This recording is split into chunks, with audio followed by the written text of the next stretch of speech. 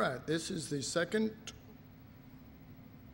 quarter, the second semester of Law and Grace, which last semester we highlighted this thing of law and lamb, but this go round we're going to highlight beasts and lambs. And this is based on really my approach from last quarter. And I'm going to read you a couple of paragraphs that I began with last quarter to bring you into remembrance all things that I have ever spoken.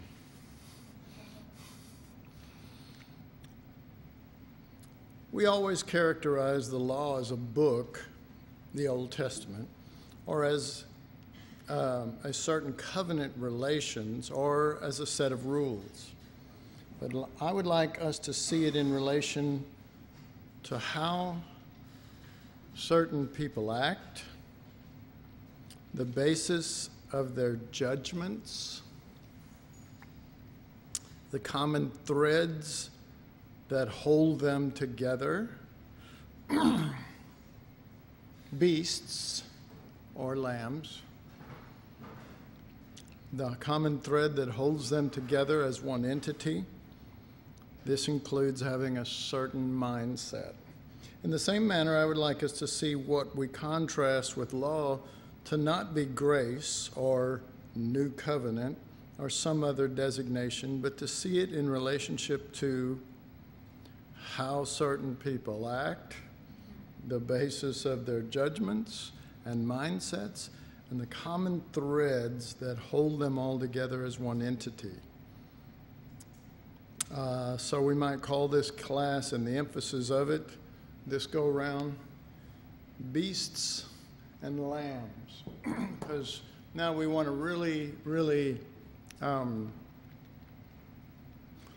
want to see what's moving people. See, we can talk all day long about the new covenant or the old covenant or this and that, and a lot of people are unaware that much of what's written in the New Testament by Paul and by others is actually a contrast of, we'll put it this way in the theological terms of law and grace, is really a contrast of the new covenant in contrast to the law. And it's in there more than most people even realize, because the law is such a big issue with the Jews at that time, and the law is a big issue with us because there are certain things that the law, I can't say births, because what really birthed it was eating of the law of the tree of the knowledge of good and evil, which the law basically is, good and evil. Do good, don't do evil. It really is that. And, but, and I really don't want to get off on this too much, but that contrast of the knowledge of good and evil works really well with Pharisees or with people who judge. And the law is a judgment, a basis. It's really a basis of judgment whereby what is perceived as good and what is perceived as bad is not only adhered to, but violently enforced, such as the cross and taking Jesus, you know what I mean, and crucifying him because, well, the law says this and you do this, or your disciples do this, or whatever. And in that whole scenario of the trial and of the reaction and of the death and of the punishment before the death, all of that relates to the law. And in nature, it relates to beasts, or I'm going to say this, or goats, their followers, who may not be beasts, but they will, because of their particular nature also, they will adhere to, but they will allow or give their credence to that, such as Paul standing there and letting them stone Stephen, man of God, that sort of thing. And you know, I mean, Jesus, when he walked, the biggest problem he had wasn't with sinners, it was with religion, with religious people. And the biggest problem God had with Israel was they were religious people, and in their view of what God meant, they opened themselves more fully to the beast within, ultimately. And let's just even say, if it's a goat, a beast that's a follower of the greater beasts. And you see the same thing with Jesus on the opposite end of that. Beast and lambs, you see that because he's the Lamb of God. And you see that those who adhere to him adhere to a nature just like they do, the beasts do. They adhere to a nature. They give themselves to their nature. The law and the way that they interpret the law gives right and the privilege to be beastly as God understands beasts,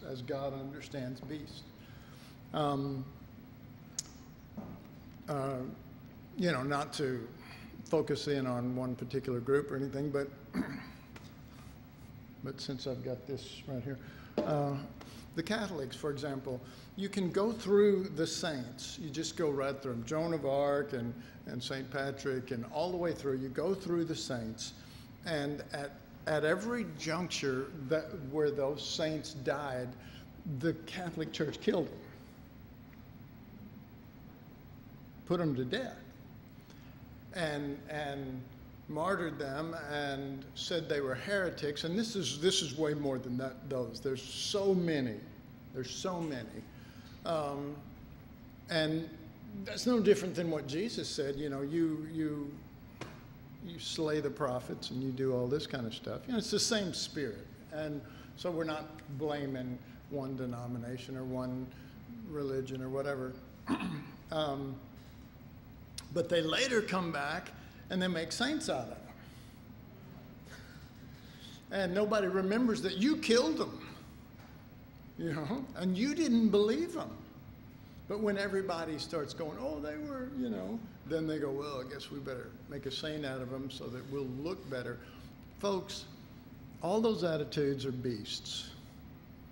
All of those attitudes are beasts, which include everything from putting to death to covering up to lying to changing history to make them look better to da-da-da-da, on and on and on. And again, I'm not just talking about the Catholic Church. I'm talking in general about beasts and I'm talking about us. You know, when I was growing up, you didn't have the potential to change history personally.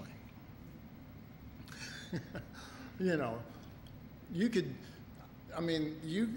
be aware by watching the history books that history was being rewritten. Many of you know what I'm talking about, that history was being rewritten before our very eyes, and they were changing things from what really happened and what was known at that time.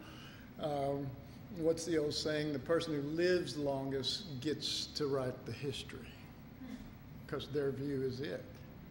Okay, so they changed history, and part of that history was that they removed a lot of Christianity and things that were really of God from the books. Okay. Major things that were very important to the story. Well, you had people who wrote history books that had that privilege, or people that were senators or over them that they could come in and they could tell them, take this out and da-da-da-da. But nowadays we can pretty much, depending on how things go, we can write our own history. We can get on Facebook and Twitter and everything else and you can just start saying, this is what I'm doing when you're not. Twitter, well, I prayed for 3 hours today, or whatever. I'm just trying to show you that we can rewrite our own history and make us look better than what we are. And Deb and I were talking about somebody yesterday, and she said, well, why don't they get on Facebook and tell everybody the need and everything? And I noticed they haven't done that, and they should have everybody praying. And I said, well, you don't do that on Facebook. You don't understand Facebook then, which she's not on it. I am not. Facebook is to make yourself look good, better than what you are. It is. And that's what people use it for. And that's why you don't hear a whole lot of stuff that could make you look bad that you need prayer over. You might ask for prayer over something that can make you look good because you're spiritual and you're asking for prayer, but you're not primarily putting yourself out there as you really are and going, pray for me for God's sake. You know what I mean? Nah, not on Facebook. No. All right, and I'm sure there's some people who do, out of, what is it now, 1 billion people on Facebook? It is. It's close. It's 1 billion. I think they said they reached that mark. 1 billion people around the world is on Facebook. I'm sure that there's 7 or 8 who don't do it that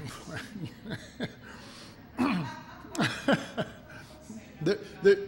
There could be up to 10, you know what I mean? But I don't know.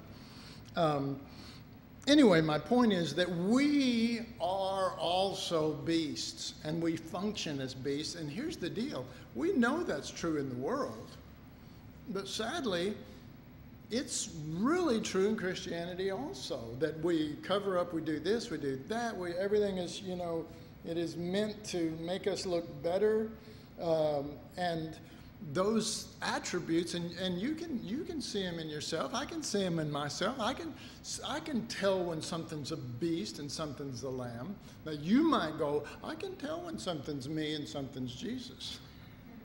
But you're being very kind about your assessment of the person that's doing that. It's you, the beast. I mean, it really is. And we all, we all know what that's like.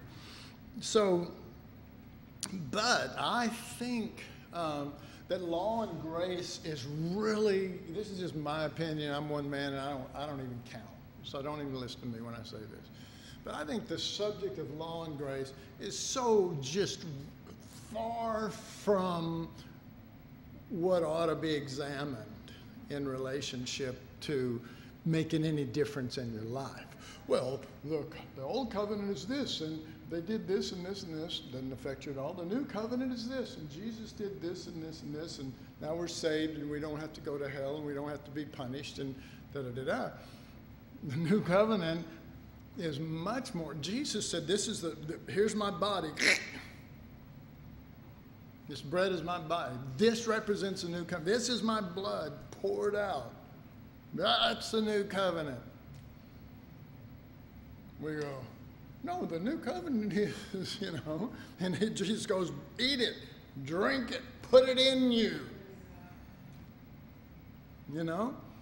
And so that's the angle I'm coming from. That's the angle I'm coming from. So maybe that helps, because I wasn't planning on going off in all of that. Just a few things about the book I plan on going to a lot. If you will, turn with me to the book of Revelation, which is full of beasts and lambs. Amen? Full of it. And in fact, really what is the final struggle, not the Battle of Armageddon, the final struggles all the way through, what is it? It's a battle of beasts and lambs. But you have to understand the word battle to understand the way a beast battles and the way a lamb battles. You have to understand the difference. All right? So in Revelation 1:1, the revelation of Jesus Christ, which God gave unto him to show unto his servants things which must shortly come to pass. And he sent and signified it by his angel unto his servant John. All right, so John is the writer of the book, and you find that in verse 4 and verse 9, and also at the end in chapter 22. And he's writing primarily because two main events. The book of Revelation was written by John because two main events. First of all, Jesus appeared to him, and when he appeared to him, he gave him 7 letters that were for the 7 churches. All right. Now,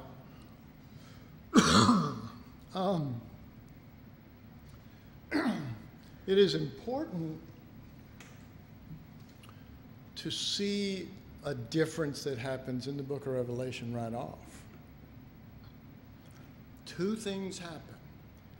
Jesus appears in bodily form to John, and he gives him letters for the churches, which, if you think about the letters, they're not really revealing Christ. And yet this is the book of the Revelation, or the unveiling of Christ. They are primarily dealing with problems or beasts, trying to bring what was born again back into being lambs, okay, through letters. The second thing that happened was John is called, a door is open in heaven, and John is called, come up here and begin to see what's up here, not the way you guys are living for God down there. And he's caught up to a whole nother view of heaven and earth, or of beasts and lambs. He's caught up to a whole nother level, so that now he's going to see things from a completely different perspective, and it's transforming, and not only that, it's going to reveal Christ over and over and over. Christ as the Lamb of God. All right. So most people would say, oh, I'm going through it tonight. I wish Jesus would appear at the foot of my bed and just hand me a love letter.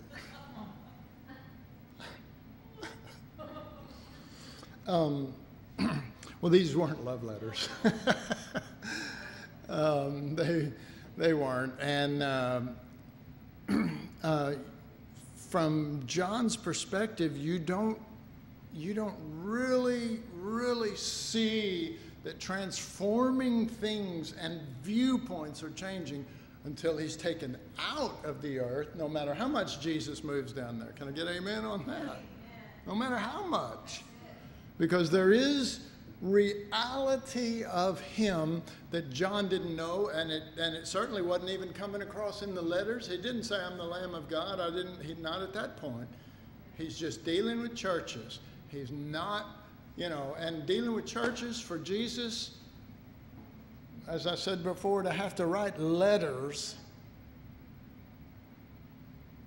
we should be able, folks, and this is why it starts releasing in these letters, he that hath an ear to hear, let him hear what the Spirit is saying. Okay, or we can read letters. We'll talk about that in just a little bit.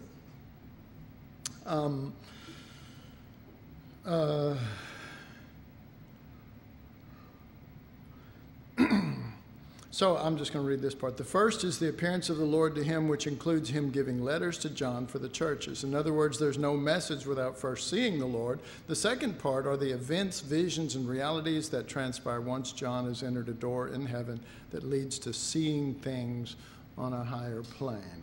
All right. And all of that has to do with the letters, which, by the way, the New Testament is pretty much letters written to us.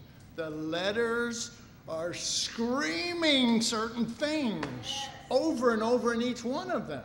Let them hear what the Spirit is saying to you. he that overcomes.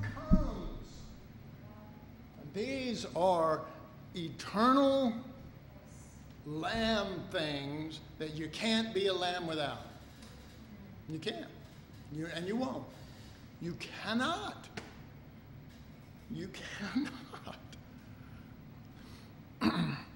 So the book is not told as a story that unfolds before us from start to finish, which a lot of people think the book of Revelation is. Oh, this is an end time book, and this is going to be the progression of what happens.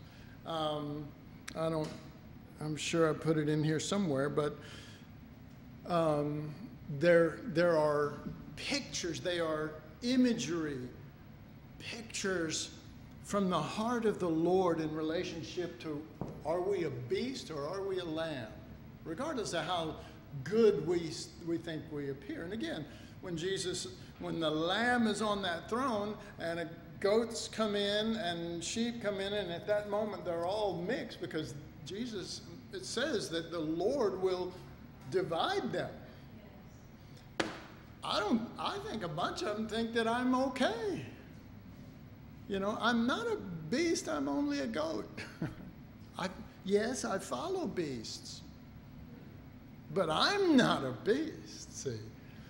And if you know anything about the book of Revelation, he that receives the mark of the beast, or he that receives the mind of the beast, and he that moves his hand like the beast, is counted as the beast. Okay. Jesus said, they said, we're not whatever, we're not this or that, we're of God, we're Israel, and we have Moses and all this stuff. And Jesus, he's worse than me. Jesus says, you're of your father the devil. You're of. I didn't say you're the devil. I didn't say you're the, I didn't say you're the father of the devil. I said you're of your father the devil. You're of him. And the things that he does, you're going to do, but they're coming from him. And this you'll see in the book of Revelation in relationship to beasts, that everything flows down, including among beasts. Including among beasts. It flows down there. It's one nature. It's one flow. All right. So, rather, it is communicating truth in forms using different imagery. Also in Revelation 2:14, as in Hebrews, so here, God treats them not in the present, but as if they are the fulfillment of the past. It refers to Balak and Balaam as found in Numbers 22 and 23. So you find a lot of that. You find all kind of references to the Old Testament. And you see that in the book of Hebrews. Now, I don't know if that's ever affected you. And right after I finish talking about this, we're going to be talking about effect. We're going to be talking about seeing, because the Lamb is full of eyes, and we'll talk about some of the different seeing that takes place. But there's a seeing that's supposed to make an impression on us, so just keep that in mind. So what we're saying here, and one of the things that should make an impression on us, is like in Hebrews, he doesn't go, that book is not written and saying, you guys did this and that. Well, the time that, I mean, this is like the judgment. We think the judgment is going to be everything we did. But he says, you're just like Israel. You're wandering in the wilderness. You're committing the same things that you da-da-da-da. But he's talking to them like they are Israel in the wilderness. He doesn't just say you're like that. He talks to them as if you are a continuation or the exact thing in his mind. So he talks about, well, you Balaam and Balak and Jezebel, and he just goes through all of this stuff in those letters.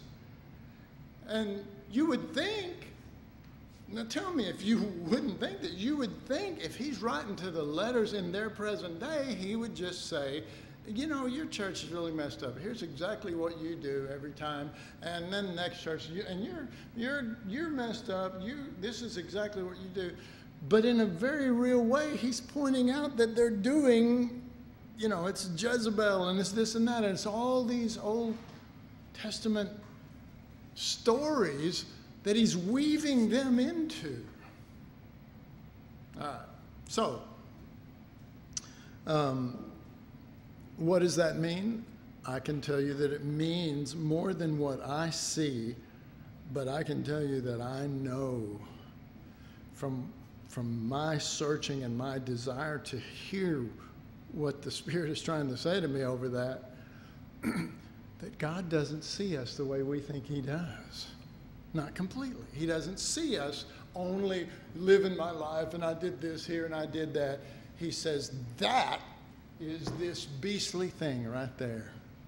You can call it Jezebel, you can call it Balaam and Balak and all that. You can call, you can call it whatever you want to, but it comes back to beasts and lambs, one way or the other. And he says, the proof of it is that you're doing the same thing that they did. All right, so the need for seeing, because in the seven churches, they're not really seeing, they're reading letters. They're not really seeing. They're reading letters, okay?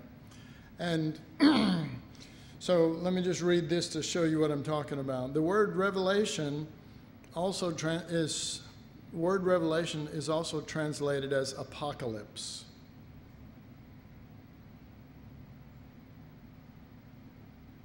The word revelation. Okay, somebody tell me what we understand the word revelation as the actual translation, what it means. Anybody know? Unveiling. Unveiling. Which goes back to the Holy of Holies, amen? They didn't see God. They heard his word, they put it into practice, and their practice was either their God or the way that they served and knew him. But they didn't see him behind the veil. Okay. The word apocalypse is another translation. I think, Mallory, is it the Greek translation? Yeah, apocalypsis is the Greek translation of the word revelation or unveiling. Well, say the word apocalypse to anybody and they go, no. You know, I mean, we could say next Sunday, the apocalypse is going to begin in this church, and people go, I ain't coming. You know, you go, oh, you don't want Jesus unveiled? You don't want to see him? You don't want to go into the Holy of Holies? But folks, to enter the Holy of Holies by anybody apart from Jesus is death and destruction. Only in Jesus and one with him are we able to do that, or covered in him as the high priest did and put on all these garments that represented him, and the fragrance of Christ all over him, so that you're in a cloud and you know it's like, I can't even see your flesh, thank God, because I'll kill you. You know, and it's an apocalypse, and that's where we miss it. You know, we're deeper life people, and we talk about the revelation of Christ, and I want to come to a revelation of Christ. You want to come to apocalypse? Do you? Amen, you better, because that apocalypse is to see him, and no man hath seen God and lived. You're dead. However, it goes beyond that, but he who is your life appears, then you appear. Okay? And you appear in glory, not in you, in yourself. You appear in oneness with him.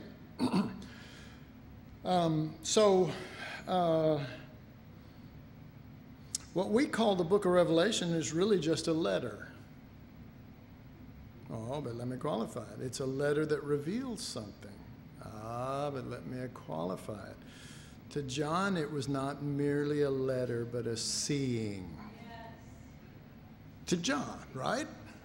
It was a seeing It was an entering into. It was an opening.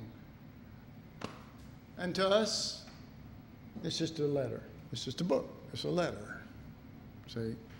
And we examine the letter to try to see instead of asking God to unveil the book of the Revelation of Christ, unveil the one that represents. Because, am I right or wrong on this? Most people who read the book of Revelation don't see Jesus throughout it.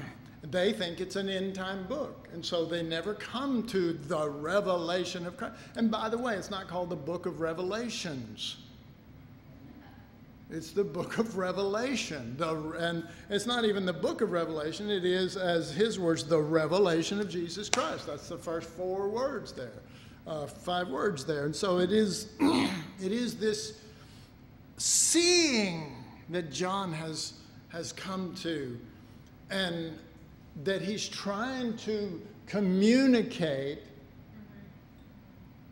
but he's got to write it down to pass it along, because he's not going to be around. So what does that mean? So we'll never get it. No, it means that we must cry out for a seeing and not just a reading. All right. But once that seeing was put down on paper and added to a book, the Bible, it became a letter. In other words, theirs and our seeing may be different than that of John. We may miss much that is there in the book of Revelation. You know, we may miss much. I mean, if this is the final book of the whole Bible, not just of the Old Testament or the New Testament, the final book of the whole Bible, you'd think it'd have more to say than there's going to be a big battle and, you know, or there's going to be a rapture and, you know, main thing is we get out of there. You know, that's the concept. We'll deal with that, especially in light of this seeing. All right, so I want keep your place here in Revelation, but turn to John, Gospel of John, chapter 1. And I want to show you 4 examples of seeing within just a few verses. Does that sound good? 4 examples of seeing within just a few verses. And they're all different Greek words. So they're all different kinds of seeing. All right? So we're going to start with the best on down. Chapter 1. Did I say chapter 1? Okay. Verse 35 is the first seeing. Again, the next day, John stood, what did I say, 35?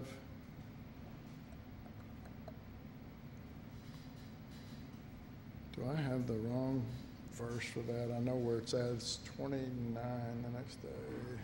Yeah. Huh. Verse 29, sorry.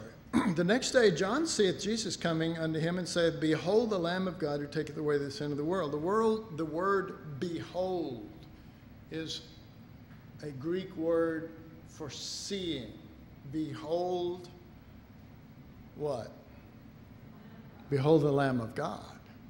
And it's a particular seeing. It's not just any seeing. See, in English, we say, well, you got to see this. And we go, okay. And basically, that sort of just means that we have to look at it and then, you know, whatever. This word, it is a seeing with the emphasis upon the impression. The impression it is to have on the observer when seeing its inner reality. It's not really about the seeing as much as it is about the impression, but the impression comes with the kind of seeing that we have.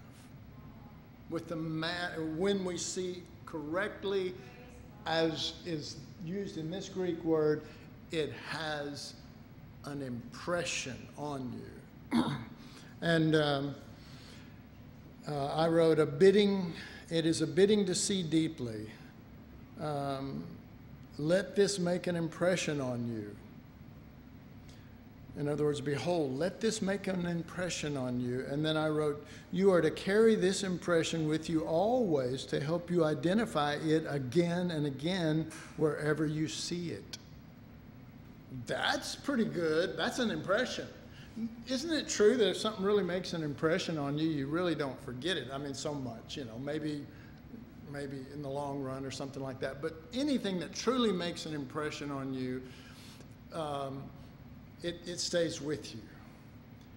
Well, John used that particular word to say, you need to see the Lamb of God to such a degree that it makes an impression on you and stays with you long enough over and over, so that every time you see that again, you recognize it because of the impression that it has made on you. All right. Verse 36. And looking upon Jesus as he walked, he saith, behold the Lamb of God. Okay, and looking is the word we're talking about now. And it's also in verse 42. And he brought him to Jesus, and when Jesus beheld him, he said, thou art Simon the son of Jonah, thou shalt be called Cephas. And when he beheld him, it's the same word as verse 36, and looking upon Jesus as he walked. And Peter beheld Peter. Thou art, you were, but now you are. And it means to look searchingly or to gaze or to be fixated upon so as to discern and declare correctly. To look into the heart of someone might best express this meaning. And so now it is moved from being impressed or more than impressed, because that's not really proper, to have the Lamb, an impression of him that has been, it's like back then they used to have seals and they had wax and they'd get the wax soft and then they'd put it on the paper and they would seal it. To have an impression put upon you about him is one thing, but now to look into the heart of someone might best express this, to gaze or be fixated so as to discern correctly and to declare correctly. So that the impression is moving from just an impression of him to discerning the heart of that.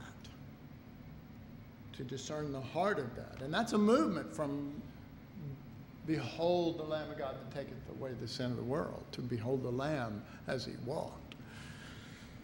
And then verse 38, verse 37 says, and the two disciples heard him speak, and they followed Jesus. Then Jesus turned and saw them following, okay? And he says, what seek ye, okay? So he turns and he looks at them, or he sees them, and it means to fix your eyes upon with intent to determine what is before you. It involves holding your gaze, not merely noticing it as it passed by. So the disciples come up, and Jesus wants to know what he's got. He wants to know what he's dealing with. He's looking. See, he's looking. This is just one pair of those eyes that the Lamb has. He's covered with eyes. And this is one look that he looks and uses for us when we first start coming around, or when we come to the altar, or when we come to him in prayer, or however you want to put it. And he looks at us to discern. It means to fix your eyes upon with intent to determine what is before you, or what is before him. It involves holding your gaze, not merely noticing as it passed by. You're not a tourist. You're trying to figure out, and Jesus said, his words proved that this was his look. What seek ye? He wants to know what's your motive. He doesn't just want you This is so difficult at times, and only the Holy Spirit can help us apply this personally. But He doesn't just want you to do things. He wants your heart. And He's looking, He's looking to discern you. He fixes His eyes upon. His eyes run to and fro, looking for this, trying to find that which is truly set on Him and not just going through the motions. Cruise control, da-da-da-da, And then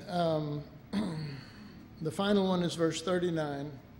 And He saith unto them, come and see. And they said, where is it? The words before. What seek ye? They say unto Him, Rabbi, which is to say, being interpreted, Master, where dwellest thou? And He saith unto them, come and see. Come and see. And they came and saw where He dwelt. This seeing is there's absolutely no regard to the object. It's as the light. The light shines, and you're not looking at the light. You're looking at what the light is opening up to you. Okay? In other words, you could be looking at the event. You could be looking at the people, but you're not discerning. You're not discerning Him. We want to see where you dwell. We're not wanting to see you. And they came in, they looked. So, for example, turn on a light and ask, can you see now? You turn on a light and you say, can you see now? Well, you're not seeing the light. You're just seeing the objects in the room.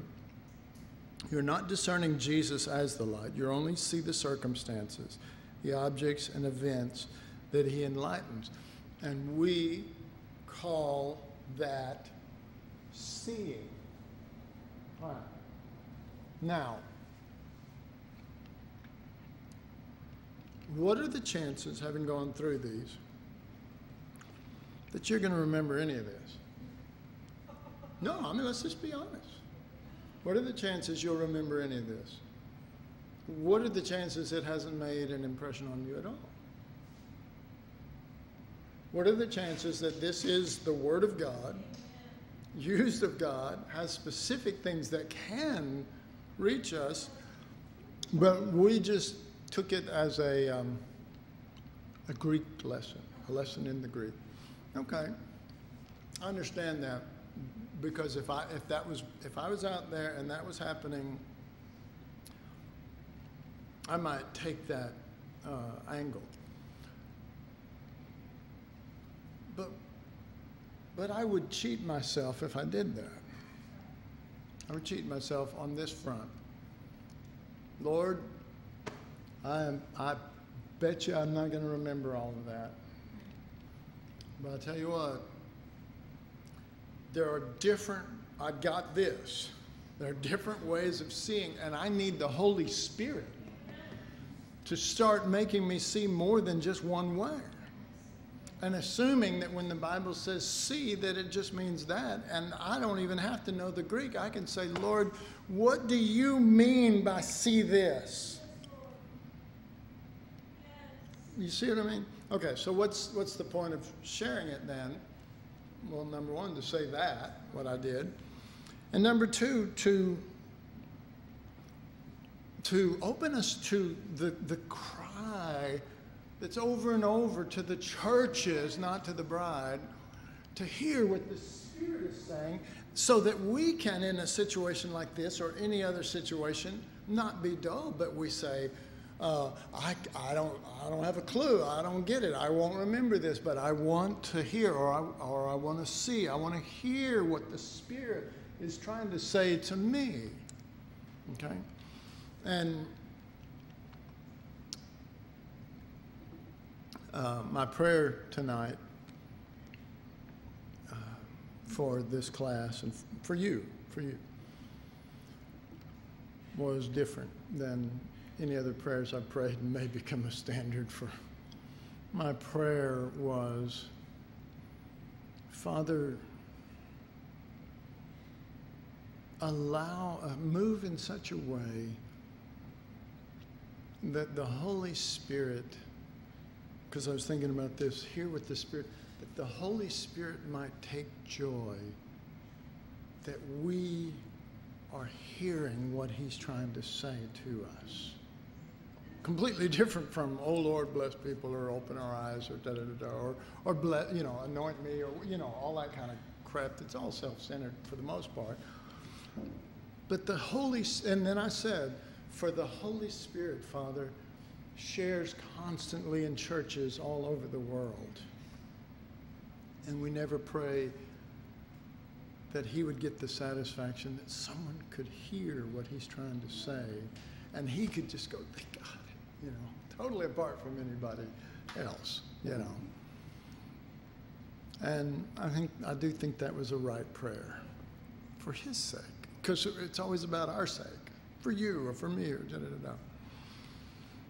Anyway, all right, let's talk about the rapture. The term's not used in the Bible, but basically the concept and information about what the rapture is that we're going along, and then just before the great tribulation happens, when everything goes bad in the book of Revelation, all the bad stuff happens, that God mercifully pulls us out of all of that.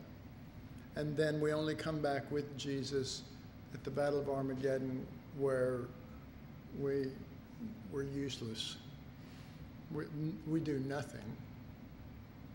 I think one angel goes over, takes the great red dragon, that's all it says, takes him and puts him in. That's it. That's the way it describes it. Now, we'll get in, because there is more than that, but I'm just trying to show you that our view of,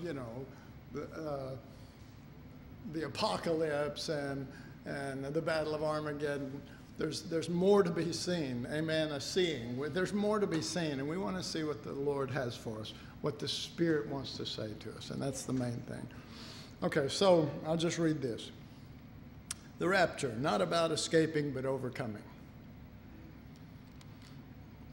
Much of most people's interest in the book of Revelation has to do with end-time events and with what is termed as the rapture.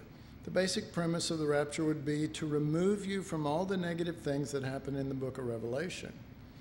The approach we take on this book may show that escaping tribulation is the exact opposite of what the book is about. In Revelation chapter 1 through 3, the one common denominator of each church is the word overcome. And we want to really see that. I'm not sure if right now I deal with it. But I will say this. To overcome, and it even says that you may overcome as I overcame. There's in the book of Revelation. And he overcame through the cross. And it does tell us how we overcome. By the blood of the Lamb, someone who was defeated. I mean, if you look at it as a battle, someone who was defeated. By the word of our testimony, which is another word, testimony, that's huge, and it's perfectly placed throughout the book of Revelation so that we can see what the testimony is that we're supposed to have. It's incredible. And because we love not our lives unto the death. And those verses will become even more powerful as we look at the context. Where was I? The one common denominator of each church that he's saying to is to overcome. Isn't that interesting? By what? The blood of their leader who died, called Lamb, the word of their testimony, which is the word of martyrdom. It's the same word as witness, and you should be witnesses, you should be martyrs. Testimony, it's the same word. The word of our martyrdom, and the fact that they love not their life even unto death. The test of the book is equal to many examples of Christians losing even unto death, in the book of Revelation. At this early stage of our study, we must look upon the Lamb. We must look the way it says to look upon him so as to discern his being. We must look upon the Lamb to such a degree so as to make a deep impression and that we would be changed by that nature. We do this that we might catch every example of Jesus' Lamb spirit throughout the book of Revelation. Here I go on this, but I've already shared some on it. What goes along with that is that we must hear what the Spirit is saying to the churches. Do we want to hear him as to what he desires to communicate to us? Or do we merely want to get something out of the teaching to add to our repertoire or our arsenal, however we look at that? The Spirit has something to say in the book of Revelation. From the beginning, his angle is from that of persecution, along with having a lamb attitude in the midst of it. So let's go back to Revelation chapter 1. We'll see that, because I did make the statement from the very beginning, so it ought to be in the first chapter.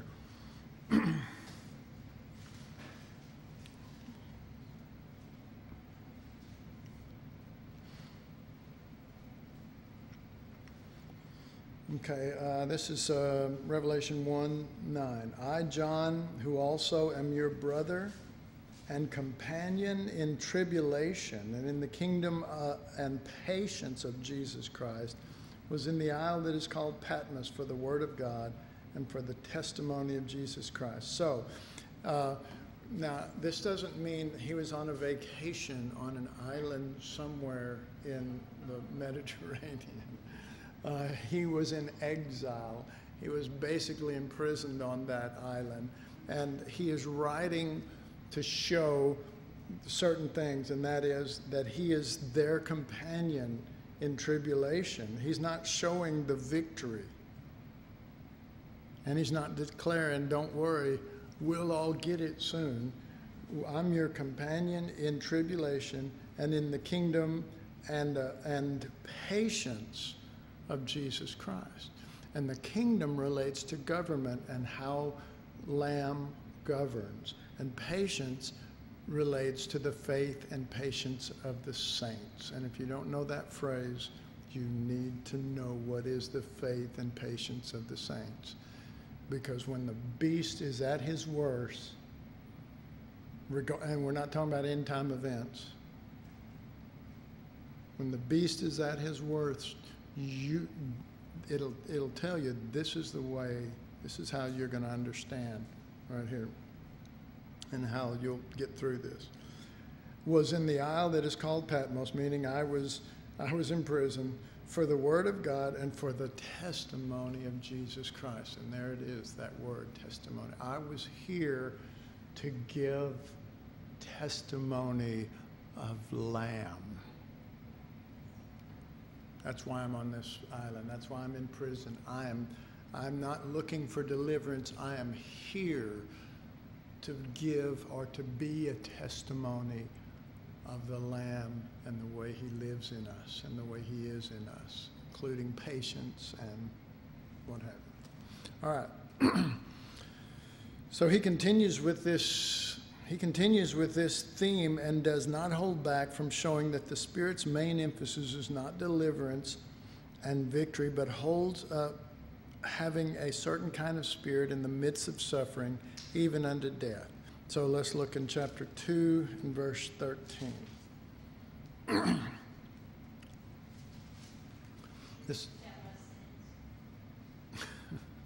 Well, I'm going to read it right here.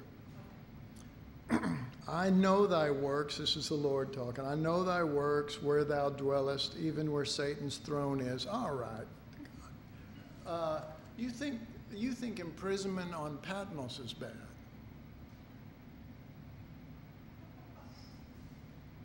You know, I know some wives are thinking, I already dwell there.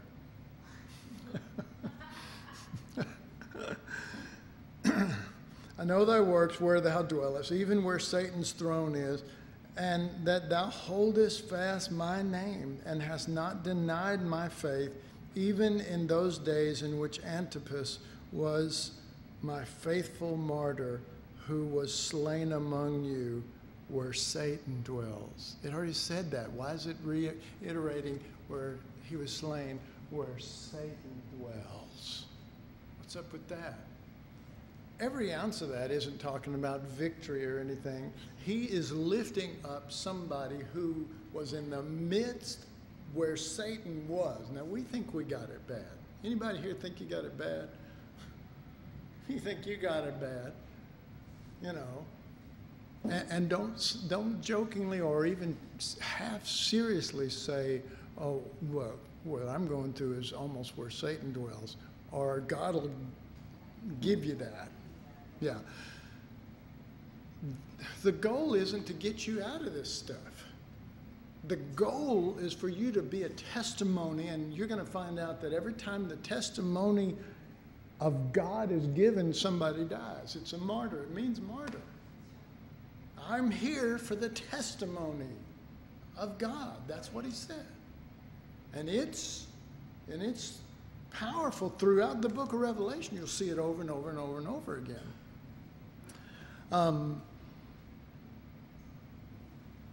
He already made it plain that such a direction was to be expected for those who follow the Lamb. So in verse 10, and we're about to take a break here, but in verse 10 of Revelation 2, fear none of those things. Now this what we're reading in verse 10, we read in verse 13 was a part of a letter to a different church. Now, and verse 10 is to Smyrna. The other one was to Pergamum. Verse 10, fear none of those things with which thou shalt suffer. Okay, my God, we fear it all. We're continually fighting and fearing and wanting deliverance and victory. You know, if the book of Revelation was an actual thing that was going to happen, we'd all fail. Because we can't even, you know, Jesus said, if you can't do it in a green tree, you know, then you are not going to make it when it's really hard. Fear none of those things which thou shalt suffer. Behold, the devil shall cast some of you into prison. What? Yeah, don't fear it. He says, don't fear it because I'll deliver you. That's not what he says. He says, don't fear being thrown in there because you're there for a reason. This is all happening for a reason. You're either a lamb or a beast. You're either your government, the beast will sit on the throne acting as God. Anybody remember that in Thessalonians? You're either governed by one or the other. You're either fighting and clawing and trying to you know, ward off. You know, if you're, to me, if God was really true, he would say, I know that you dwell where Satan dwells, and I'm suggesting you move. You know, get a van and go live down by the river. Anyway, so but that's not what he's saying. And that's not the spirit in which he's doing this. So verse 10 again. Fear none of these things which thou shalt suffer. Behold, the devil shall cast some of you into prison, that you may be tried, and you shall have tribulation.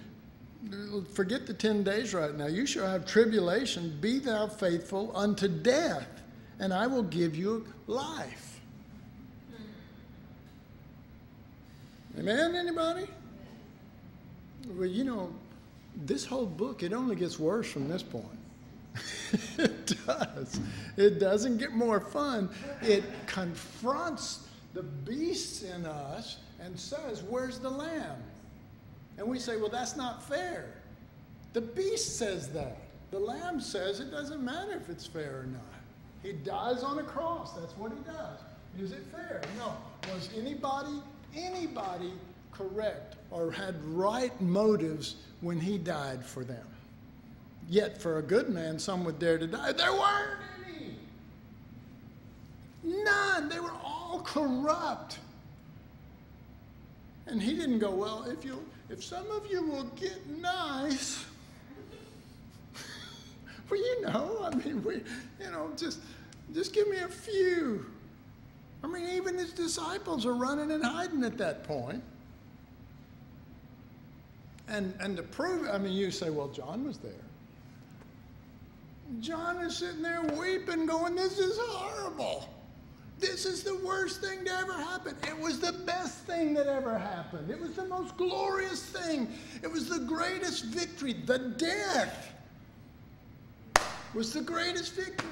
And like us, with that beastly way, we're looking and going, this is tragedy. And this just shows you how bad those beasts are. That's the beast talking in you. I got to finish this. Just one sentence. Be faithful unto death. He's not furnishing them with ways of escape because there's something greater that God is after. All right, let's take a break.